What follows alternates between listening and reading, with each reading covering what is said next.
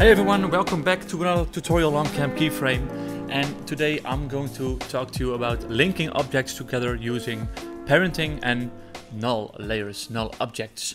So we're in After Effects here, and I have these three different elements, my yellow, blue and pink one, and they're all separate elements and I can animate them separately. But what if I want to link them together? I can use the parent for that, and you can see that right here we have this parent button here and this little icon. So what this means is parent something to it, and that becomes the parent, and the other thing becomes the child. So let's say if I select the blue and the pink one here, and if I go to parent and link and I select yellow, so that makes yellow now the parent of these two childs. You can see that also here, yellow. And if I move the yellow right now, then all the other ones move right along with it. I can move them individually as well and separately, and I can just do all my animations what I want with them. But when I move my yellow one, everything stays together. I can also, if I just set them to none again, then my yellow layer is separately again, they're all separate. I can also use this little pick and whip it's called, and you can select it and then drag it to the yellow one, and now they're also linked to the yellow one. It's the same as selecting it right here. And that's how parenting works. But what you can also do, and let's turn these off, I can also, so they work with everything, by the way. So if I link them to my yellow, and if I rotate it, they all rotate along with it, around this point here, because this is my anchor point for my yellow one. So these all move around that point.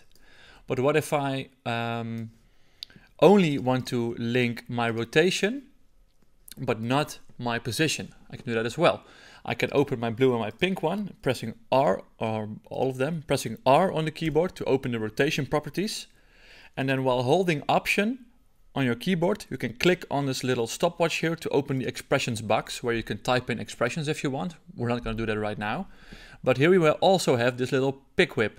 And if I select this and drag that to the rotation of my yellow layer, like that, it now follows the rotation of my yellow layer, but only the rotation. I'm going to do the same thing with the pink one, pressing Option on my keyboard, clicking on the stopwatch, and I'm going to select this pick whip and then go to the rotation for the yellow one. And now if I rotate my yellow one, these other objects are also rotating, but around their own axis. So that's really easy and convenient for you there, like that. And that also works with position, of course, so you can just pick whip and parent stuff directly to the rotation or scale or position property if you would like. So I'm going to hit Option on my keyboard and then click on the stopwatch again to delete those links. So now they're all separate again and they don't follow that rotation anymore. What you can also do is create a null layer. And null layers are basically empty layers which you can use to control stuff. So if I go to Layer, New, Null Object, it creates this little square, this empty square, and it looks kind of weird, but it doesn't actually do anything at all right now. It does show this little box here, but it won't show up in your final render or anything. It's just, you can see it as a guide layer kind of.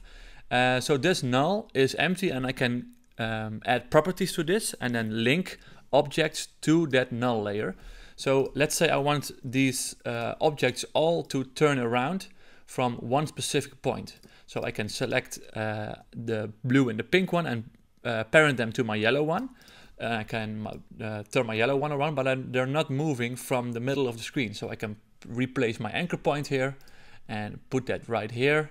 And then now they all move around that. But that's kind of it's a hassle, and it's not the easiest way to do this. So I'm going to Command Z, just undo that.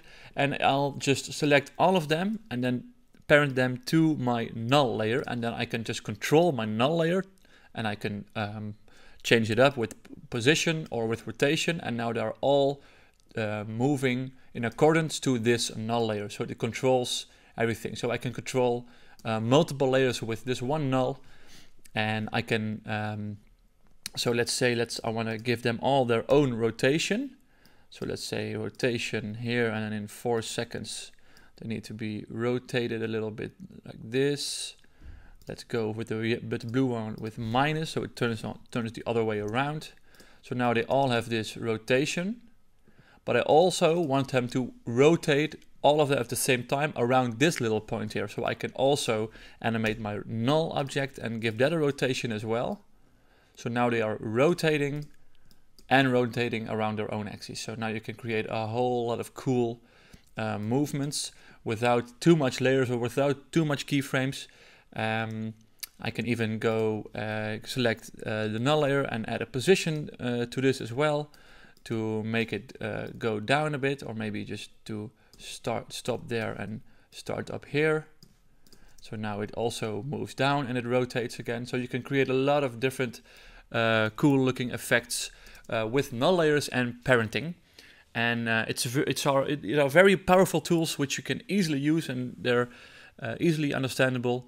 So I highly recommend you dive into that a little bit more and create stuff using the parent option and null layers. Yeah, that's it for today. I hope you liked watching this video, and if you did, please give it a thumbs up and consider subscribing to this channel if you aren't already. And I hope to see you next week with a new tutorial on Camp Keyframe. Thanks, bye bye.